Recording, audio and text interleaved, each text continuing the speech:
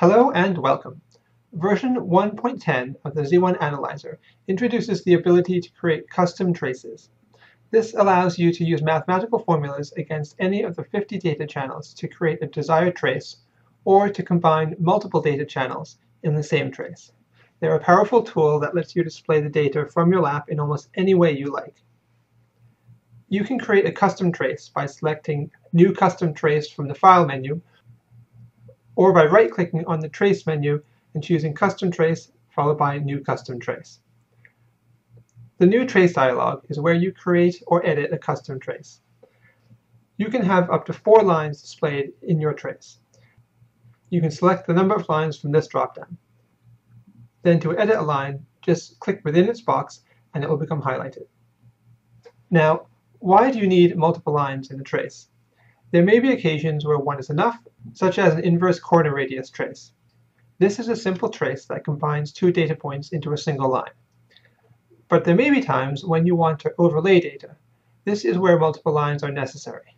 Overlaying the brake and throttle trace would require 2 lines, or overlaying tire temperatures from all 4 wheels would require 4 lines.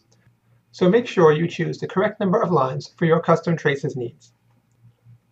You select the data that is displayed in each line using the data channels and operators. The data channels table lists all the available data that you can include in your trace. This data is listed alphabetically by default, but you can also choose to group the data together by topic by selecting Grouped from the Sort dropdown. Each item of data includes its name and its units. Take the brake, for example. This is a percentage going from 0 to 1. If you wanted it to be displayed as a percentage from 0 to 100, you would need to multiply it by 100. Now let's look at speed. This uses meters per second.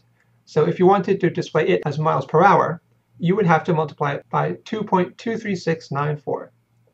To add a data channel to your formula, just click the desired data channel in the table. Next up, the operator buttons. They work just like a calculator. Click the desired ones and they will be added to the formula. If you make a mistake and want to delete the last item entered into your formula, click the Delete Step button.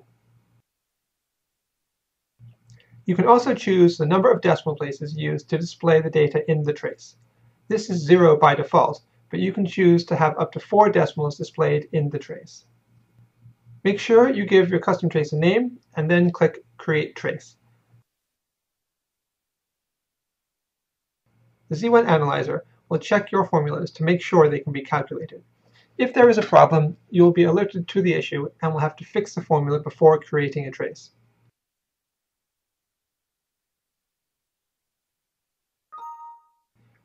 Once your trace has been created, it will be available under the Custom Traces section of the pop-up menu. Right-click on any trace to display the pop-up menu.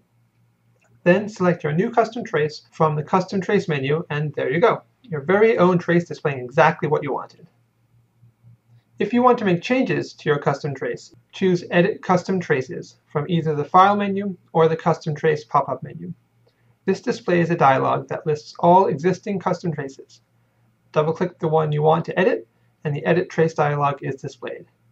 This functions the same way the new Trace dialog does. Once you have made your changes, click Save Trace to exit, or Cancel to discard the changes. Thanks for watching, and always make sure you are using the latest version of the Z1 Analyzer.